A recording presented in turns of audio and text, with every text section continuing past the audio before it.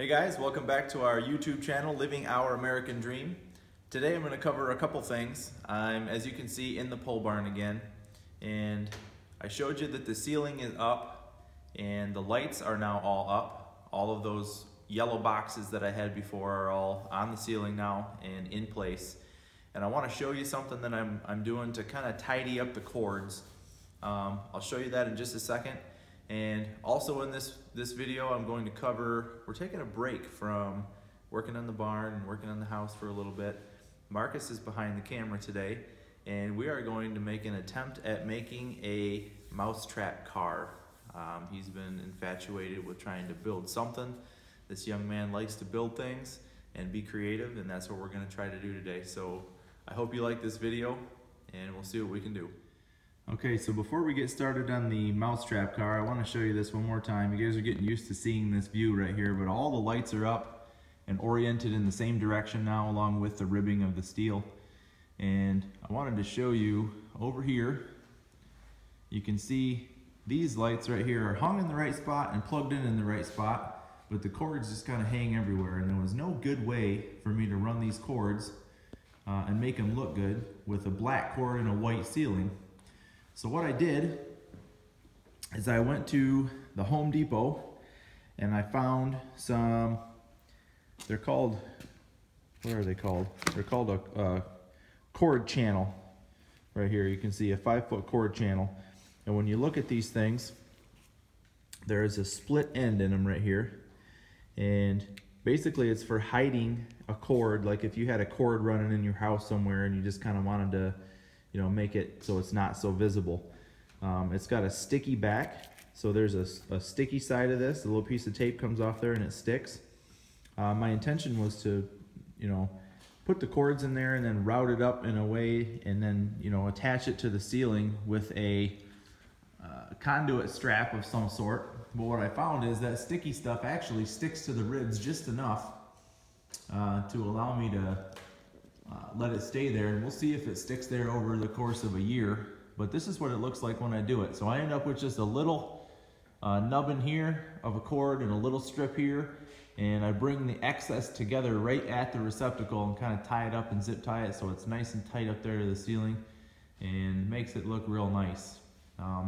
At least nicer than it would have if I just let it hang out like these ones.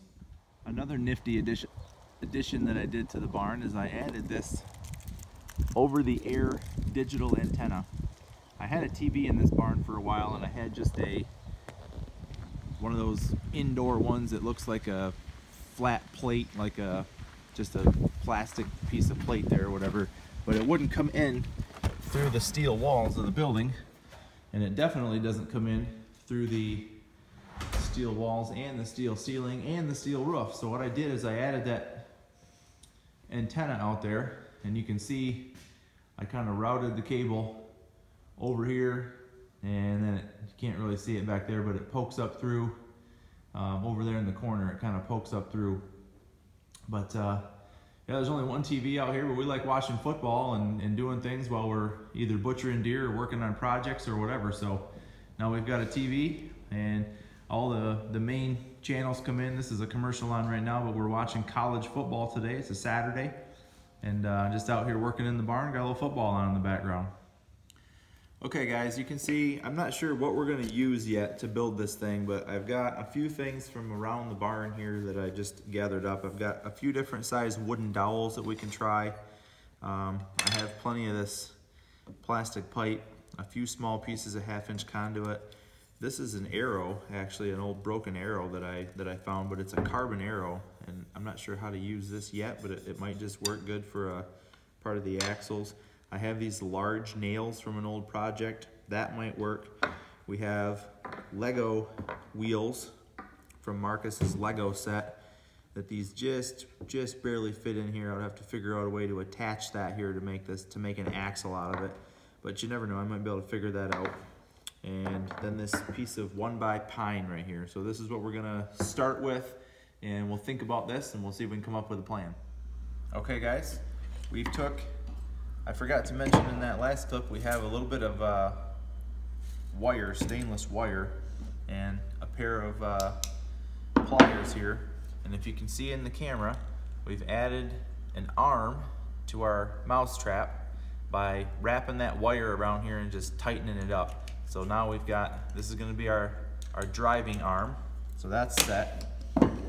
We took a piece of this pine and we cut it down just wide enough to be able to put the mousetrap on there. We'll end up drilling some holes in here and mounting the mousetrap on there. And we took a piece of this, I think it's 3/8 dowel, and with the drill and a small drill, I put the dowel in the vise and I drilled a hole in each end of the dowel, and then I was able to mount a screw through the Lego wheel. And these large wheels are going to be our drive wheels. The small ones are going to be our front wheels, but this is what we're going to use. Now, I cut these just so that they're wider than the base itself for the car. Now we're going to find a drill that's a little bit bigger than this dowel, and we're going to drill a through hole right through here to mount our axles through. And then we'll slide them in there and make sure that the hole fits and everything moves good. So we pre-drilled our holes, and I'm doing this just by hand, but we pre-drilled our holes with this smaller drill. Now we're going to go with one size bigger than 3/8, which is 25/64 in my drill set. And we're going to see if we can get a straight enough hole in here to drill this through here and make an axle hole.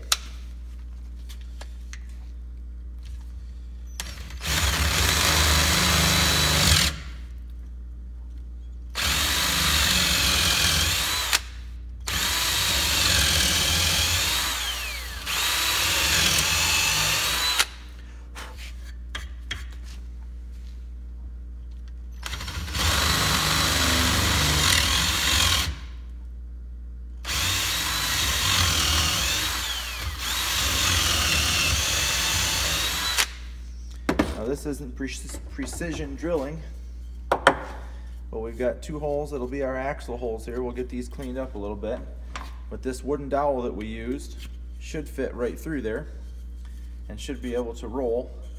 Like I said, I'll have to sand this up perhaps and get it to have a little bit less friction in there because we don't want our wheels having friction. And then to drive our wheel, I'll have to have a spacer in here, and we'll put our string right along the edge right here, and it'll just kind of pull on this and unwind it as it goes. Okay, we had a little bit of a hiccup here. What I wanted to do is have our axle cross through here and our drive wheels on the outside, and I wanted to have our string that we're going to drive with come through here. So I attempted to take a large drill bit and drill a cross hole through here. What happened is it chipped this out. So rather than leave it chipped out like that, I took this chisel and just kind of tapped it down through here to make a nice little notch. I know it's not exactly on center, but it'll still do for what we want to do. Now the next thing we're going to do, I drilled these holes by hand, so our drive axle is going to be back here with our string to drive through this hole. And when I put the front axle in here, the wheels, the axles, since I did this by hand, they're not in the same plane, okay? So that means only 3 wheels touch at the same time. So we are going to change direction in the middle of our design, and we're going to cut this end off so we get rid of this hole, and we're going to drill a smaller hole in here that will drive one of these nails through that Marcus has.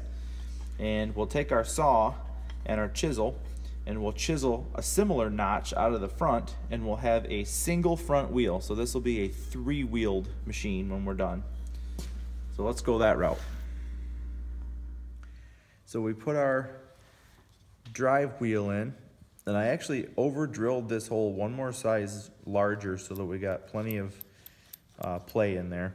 Then I put a couple of washers in between here just to keep the rubber off of the wood while it's driving. And our front wheel, I did the same.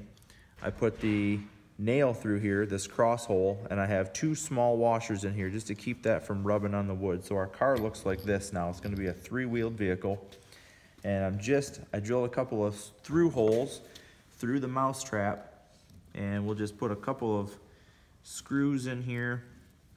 This wood's pretty soft, so it should drill right or screw right in fairly easily. You don't need a big screw for this, just to hold this guy in place. So that mousetrap is on there good now, and now we've got to figure out how we're going to attach our We may have to reattach this. Our original design was going to have this to come back here and drive off of the side. Now we're going to drive off the center, so I'm thinking maybe another nail on here with a cross piece maybe. I'm not sure how we're going to do that yet. Mark and I are going to think about that right now. Okay, so I don't know how this is going to work here, but I put 2 dowels on here instead of that one piece of nail. And we ought to be able to pull this back. I put a cross dowel in here to keep the spacing, and then we'll attach our string to this little piece of metal.